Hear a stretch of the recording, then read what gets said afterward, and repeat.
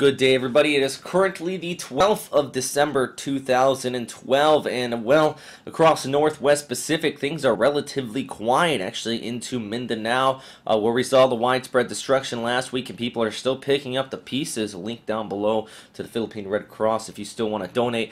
Things are much quieter. Still some thunderstorm activity flaring up due to the northeast monsoon there in Visayas, and maybe even around Manila, but nothing too severe.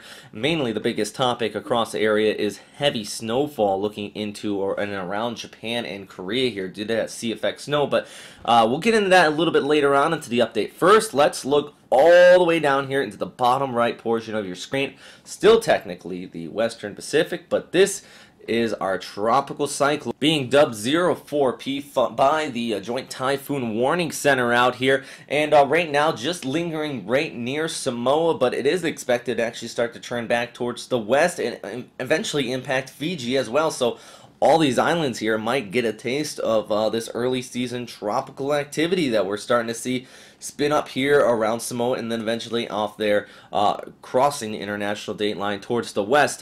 This is just going to be a quick update. If you want further information, I do suggest going to allcyclonechasers.com.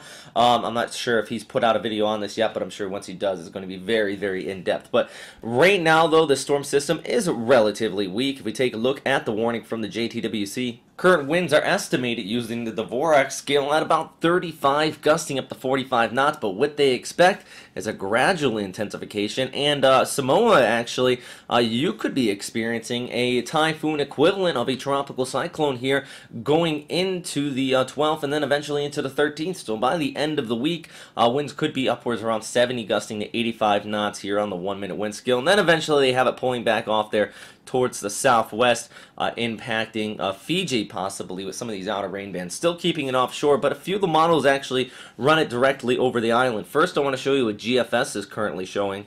And as we go through the next several days, it has the storm impacting Samoa way off here towards the red portion of your screen. And then eventually it starts to pull back towards the west. Now, main reason behind that, we have a high pressure down here towards the south that's kind of acting like a blocking high. You can actually see the intertropical convergence zone bending around this high pressure. Well, the storm eventually is going to follow that troughing, but before it does look like it's going to eventually steer off there towards the west.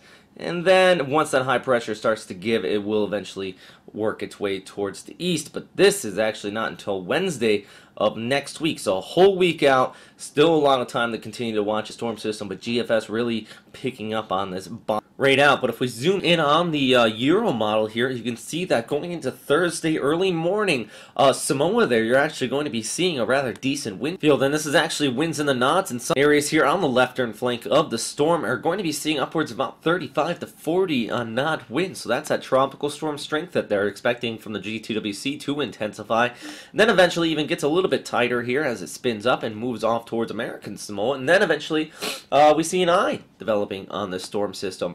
Now let's take a look a little bit farther into Saturday as it continues to push off there towards the southwest, and this is when it eventually could be impacting Fiji.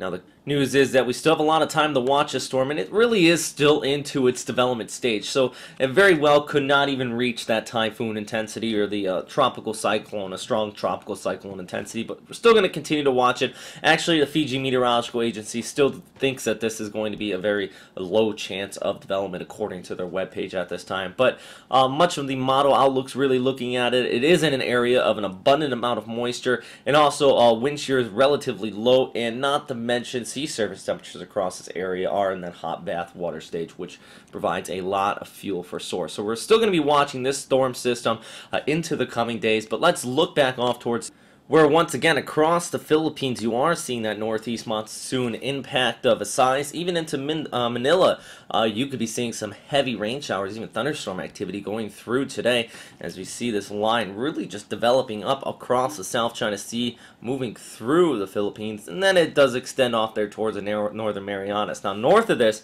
much colder air is being filtered in from the north, and all these lines here that we're seeing come across the Sea of Japan, that is still that heavy snowfall impacting you here going through the next several days. And Thursday might taper off a little bit, but really expecting this to kick back up going into the weekend due to another low that will be working its way in from the west. And we'll take a look at that, but also I want to talk about here into today. There was the rocket launch there in North Korea. A lot of people were paying attention to. Well, high pressure was dominating, very light wind, so it was the perfect weather for a rocket launch, but it does look like some of that debris fell even as far south just off the Philippine coast. So just one thing I want to note, weather is a big important role into when they do this stuff, and it does look like today was actually quite one of those days. So that is information for the future. You really want to have that high pressure there. But let's take a look into the next several days here. This is going out into Friday. We have that low pressure area developing, moving across Korea, and then eventually over towards Japan. We get that